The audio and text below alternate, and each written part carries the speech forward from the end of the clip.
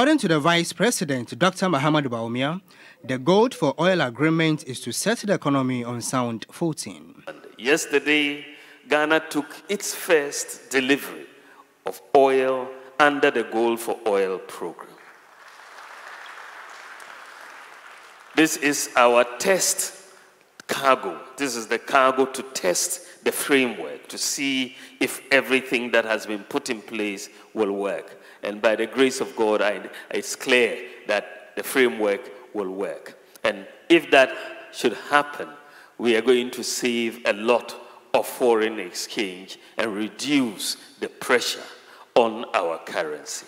Chief Executive Officer of Magdan Group of Companies, Daniel Macaulay, said for Ghana to develop, government should ensure businesses in the country are not controlled by foreigners.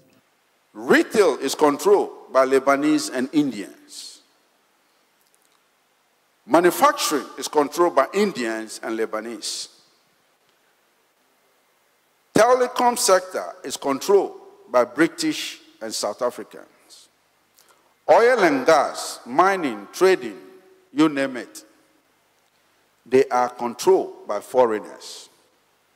So, I ask the question, how does private sector thrive? A Council of State member, Sam Okujeto, urged government to come up with innovative ideas to address the current economic challenges.